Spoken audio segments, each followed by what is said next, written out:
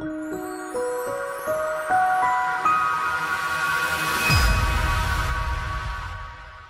here, and I'm sharing a process video today for the UK Scrap Addicts, and this month of February we're looking at mixing collections.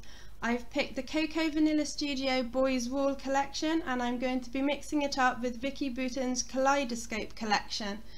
To make this work, I decided to mainly focus on the blues and the greens in both collections, and that makes it quite easy to combine the two collections.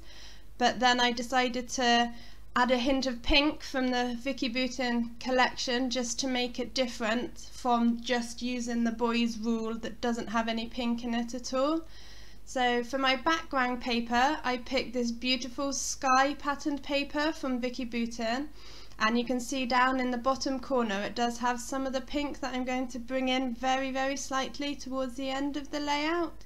I'm using this square photograph that also has greens and a lot of blues in it. So the first thing I do is I just trim off the very top edging where it has the perforated piece from the background of the paper. So once I've done that, I decide that I don't want the white paper at all. I just trim off the perforated, and that's going to form my background. And I've got this square of like a starburst in grey. So I'm going to place that in the middle of the layout, and hopefully now the quality of the rest of the video is going to improve slightly once I realise that I still had the autofocus on. And I'm just de-stressing all of the edges on this square piece of paper. I use the de-stressing tool, and then I use my fingers just to ruffle up and create a little bit of texture. And I use my T-ruler just to make sure I've placed it square and in the middle of the paper. And you can see that there's a good at least an inch all the way around, and then I just make sure it's flat and I tear some of the edges slightly. Now I'm going to go with some banner pieces, and my first thought was to have them all horizontal. That was my initial idea, so I create some quick banners using mostly this is the boys wool papers in the navy blue, the lighter blue and the green. The green is actually from a scrap that was already cut in the pendant, and that's what gave me the idea to use pendants, and I'm just going to layer them up. And then I've got this aqua-y colour that's from the Vicki Boutin range, so I cut that into a pendant. So you can see there that using all of the blues and greens, it works really well to combine together. So I'm thinking about placing it like that, and then I decide actually I want to turn it into a vertical, and I like how that looks a lot better, so that's how my layout's going to work. I then, to bring in the little bit of pink, I mat the photograph with a very thin border of this scrap piece of pink, and it's a really nice dark deep magenta pink, and it just makes all of the blues pop. And it does make it very different from the boys wool collection that doesn't have any pink in it at all.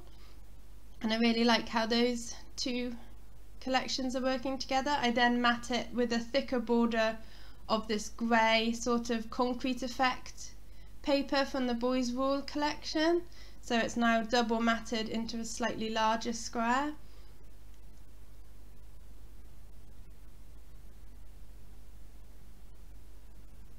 I'm now going to go and stick some of the banners down. Before I stick them down, I decide that I want to give them a little bit more definition, so I'm using some grey distress ink in weathered wood and the larger blender tool, and I'm just edging all of the banners, and it just gives like a grey definition to the edges, and when you layer it up it just makes them pop. Obviously it stands out a bit more on the lighter colours than the darker colours, but all four have now been edged in this grey, and then I'm sticking them all down, layering them up. So the big green one I decide to put at the very top, and then I stagger the starting positions of the other three banners, and then I just distress the edge of the grey layer of photograph just to bring in the distressed look to match the starburst background paper.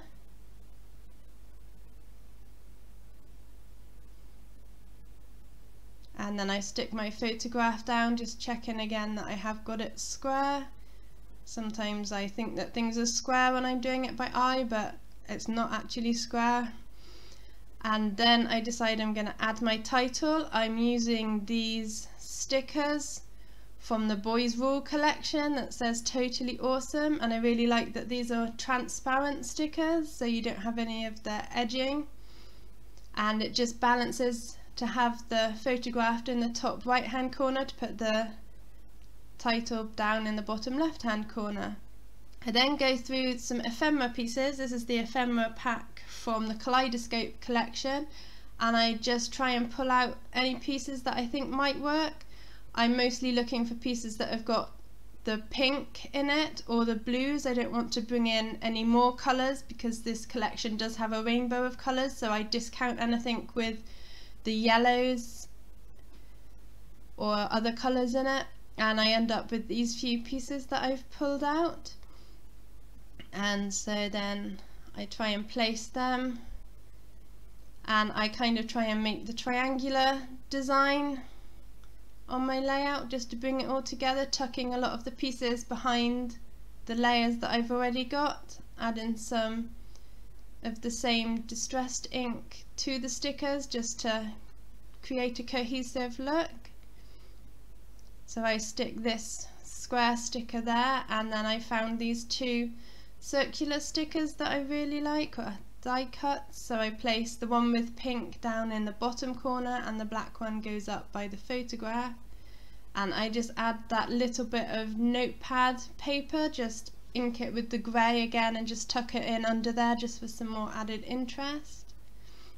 Now I'm going through the Vicki Boutin sticker book, and I pull out these little butterflies because I just wanted to have a few more pops of the pink, and these butterflies seem to work really well. Now I'm struggling because I've got 2 butterflies and I like to have 3 clusters, so eventually I will go back and add a 3rd circular element.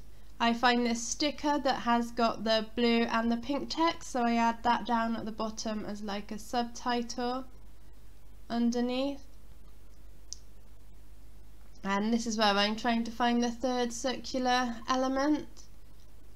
I am going back between the 2 collections, the Kaleidoscope collection, and now I'm looking at the Boys Rule collection to see if I can find anything there, and I do find a circular element eventually from that pack. I also find this navy sticker that I think would just bring in that little bit of darker navy, and I stick that under the blue butterfly. Here's the circular sticker that I cut in half and I ink the edges, and that gives me my 3rd circular element on my page.